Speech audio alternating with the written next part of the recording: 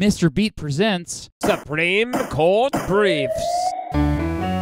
New York City, March 29, 1960. The New York Times publishes a full-page advertisement called Heed Their Rising Voices, which aimed to shine a spotlight on the persecution of and violence against civil rights protesters throughout the South. It specifically talks trash about the Montgomery, Alabama police force, saying that they had arrested Dr. Martin Luther King Jr. 7 times and that, quote, truckloads of them had stormed the Alabama State College.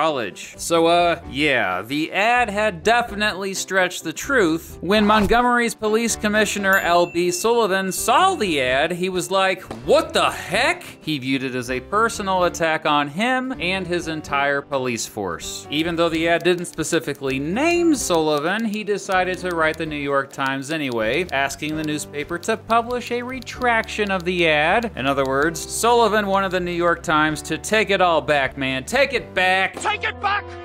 Take it back! And admit to publishing false information. Well, the New York Times issued no such retraction. Instead, its lawyers wrote Sullivan a nice little letter that said the newspaper had no good reason to publish a retraction. Specifically, their letter said, quote, we are somewhat puzzled as to how you think these statements in any way reflect on you, adding, quote, you might, if you desire, let us know in what respect you claim that the statements in the advertisement reflect on you.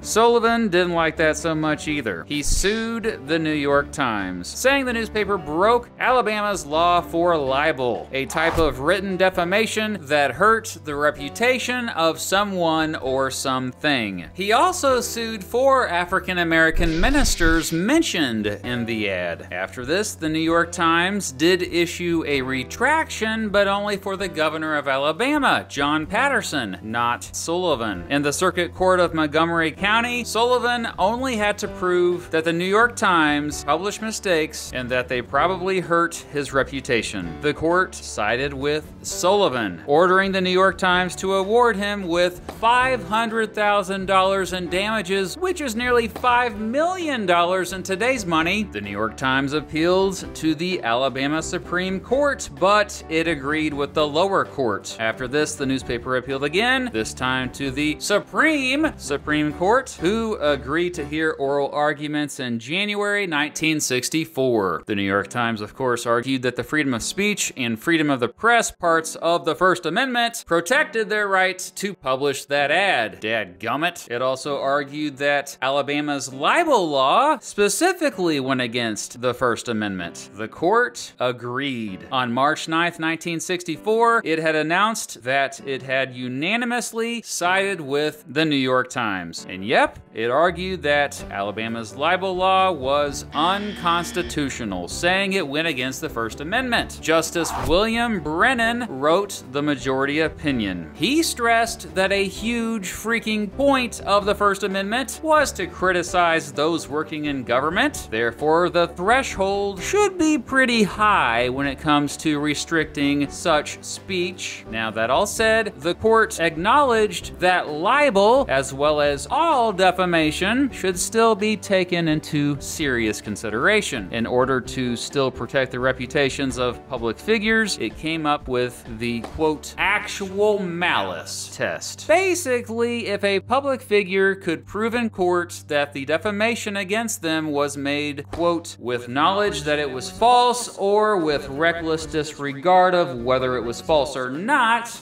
then they should win damages. The court also said a public official seeking damages had to prove the defendant's defamatory message hurt them specifically. In other words, they couldn't win damages if the defamatory message was just broadly about government policy. Not only that, the public official had the burden of proof, yo. The public official was the one who had to prove the defamatory message was made with, quote, actual malice. New York Times v. Sullivan was a huge victory for both freedom of the press and freedom of speech. Prior to this decision, states handled defamation, and laws that handled how public figures figures could recover damages for having their reputations hurt were different across the country. The Sullivan decision effectively standardized defamation, putting the First Amendment at the forefront, baby. In the following years, the Supreme Court would continue to expand media protections from lawsuits, not just from government officials, but any public figures. Because of this case, if you're well known in society and someone makes up stuff about you in the media, it's going to be pretty difficult for you to win damages from them in court.